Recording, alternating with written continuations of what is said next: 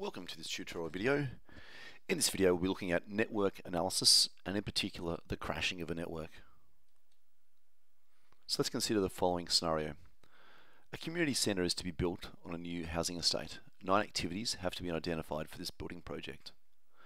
So we've got 1, 2, 3, 4, 5, 6, 7, 8, 9 activities. The activity network shown below shows the activities and their completion times in weeks. First task is to determine the minimum time in weeks to complete this project. In order to do this, we'll do a forward scan.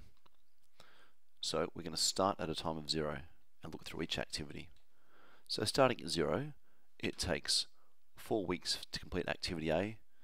So the earliest time it can finish and activity D can start is 4 weeks.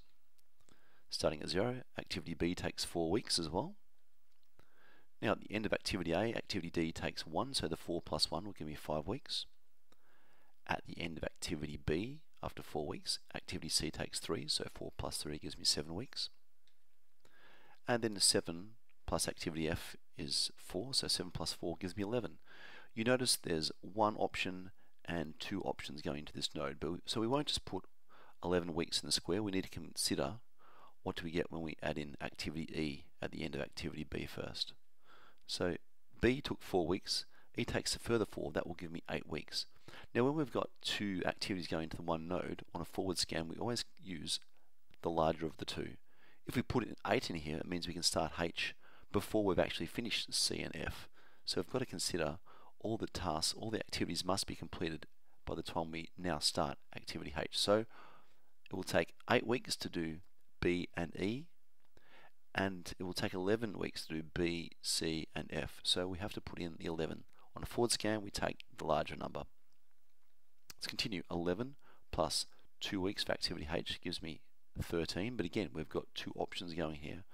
So 5 weeks to get activity A and D completed and a further 3 to get activity G.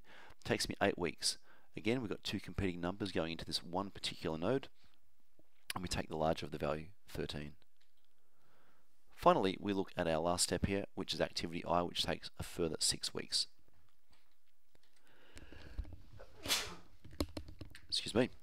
So 6 plus 13 gives me a total time of 19 weeks. So our forward scan starting at 0 means it will take 19 weeks for everything in this particular project network to be completed. So the minimum time to complete this project is 19 weeks. We cannot get it done in any shorter time. Otherwise, something in these activities will not be completed. Task 2, let's determine the critical path for this project.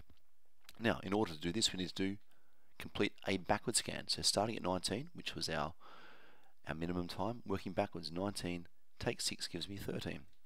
13 take 2 gives me 11. 13 take 3 gives me 10. 11 take 4 gives me 7. 10 take 1 gives me 9. 7 take 3 gives me 4. 11 take 4 gives me 7. So there's 2 options coming back to this particular node. Activity E, which reduces our time to 7, and activity C, which reduces our time to 4. We've got 2 competing times. When we're moving in a forward scan, we took the larger of the 2 values. Now we're working on a backward scan, it's the reverse. We take the lower of the 2 values, so 4 goes in. Let's continue. 4 take 4 is 0, and 9 take 4 is 5. We take the lower of the 2 competing, and that goes in as 0. Now let's look at the critical path. Critical paths are values that have exactly the starting and finishing time on each one of their nodes. So here we start at 0.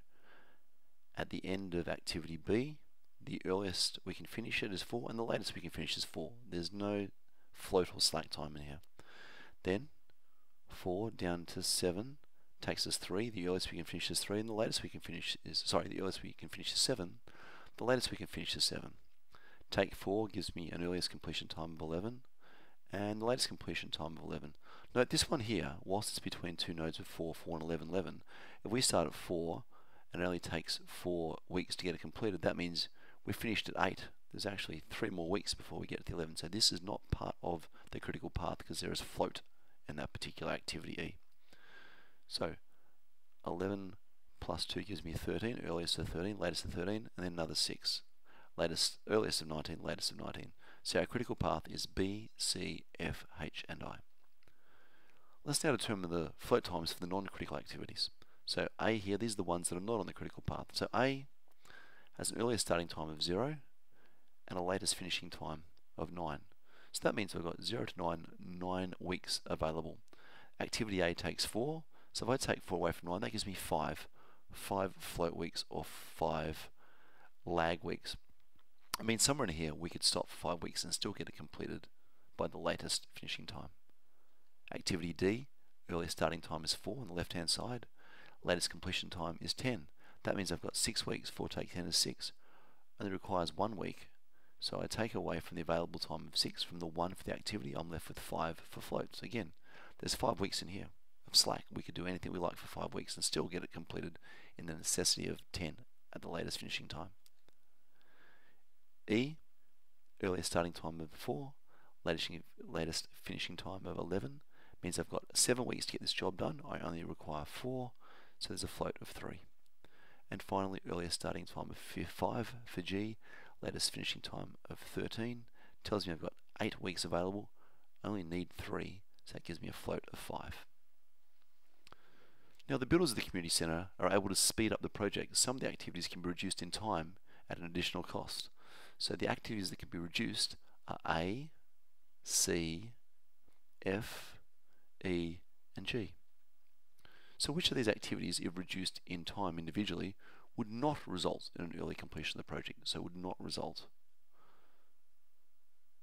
So again, we can look at reducing A, C, E, F and G. Only those that are not on the critical path would not result in an early completion. So of those A, C, E, F and G, A is not on the critical path, E is not on the critical path, and G is not in the critical path. So we can make them smaller and that won't reduce the overall time of 19 because it's reducing nothing on the critical path. The owner of the estate is prepared to pay the additional cost to achieve early completion. The cost to reduce the time of each activity is $5,000 per week. The maximum reduction time for each one of the 5 activities A, C, E, F and G is 2 weeks. The task 5 is to determine the maximum time in weeks for the project to be completed now that certain activities can be reduced in time. So A, C, E, F and G can be reduced by 2 weeks. So first of all, let's reduce something on the critical path, C and F. So C was 3, let's maximise the 2 week reduction to 1. F was 4, let's maximise that reduction down to 2. Reduce both of them by 2 weeks.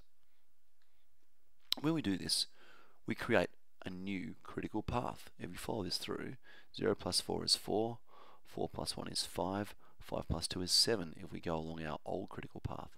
However, 0 plus 4 is 4, plus 4 is 8.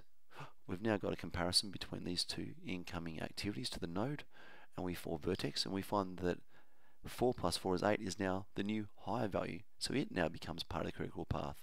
So 8 plus 2 is 10, and 10 plus 6 is 16. And of course, we can do our backward scans as we've done in red. But now, we've reduced the critical path to 16 by cutting back C by 2 weeks and F by 2 weeks. Our new critical path is B, E, H, and I.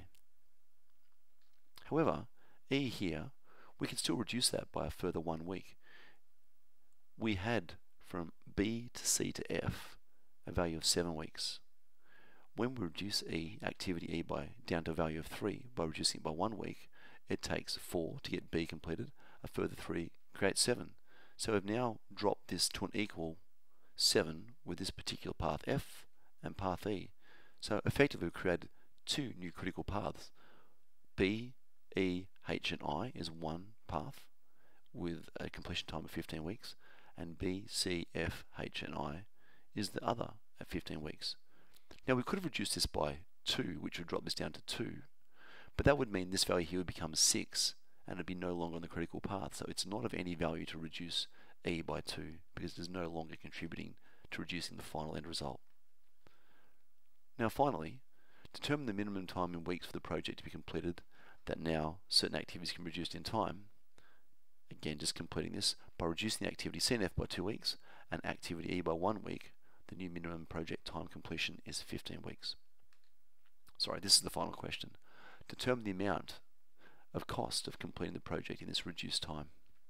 So we reduced 5-week reduction, 2 for C, 2 for F, which gives us 4 weeks, and 1 for E. Each at a week's cost of $5,000 for each reduction of week. So 5 lots of 5,000 gives me a total cost of 25,000 to reduce this project down to 15 weeks. Look, I hope this gives you some context of crashing and how you have to consider the changes in critical path and the most efficient way of using funds to in fact crash a project at the minimum cost. I hope this helps. I encourage you to keep working, practice your examples, and as always, thanks for watching.